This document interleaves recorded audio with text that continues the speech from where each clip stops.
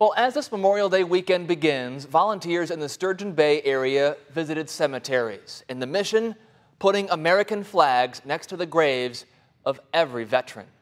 Here's NBC 26's Eric Crest.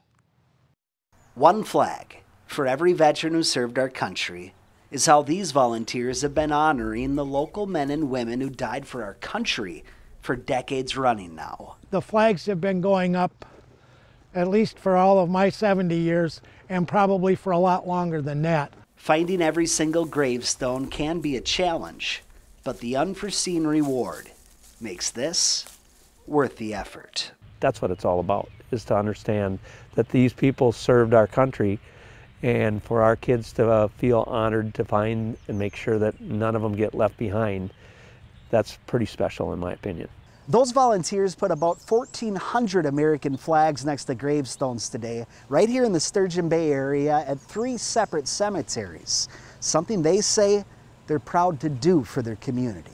It's great to see that there's people out here taking care of them.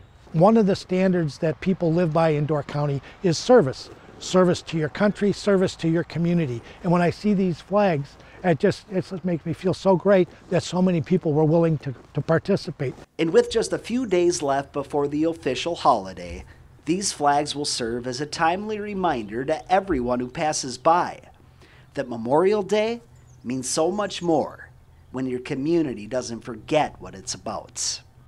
In Sevastopol, I'm Eric Crest with NBC 26.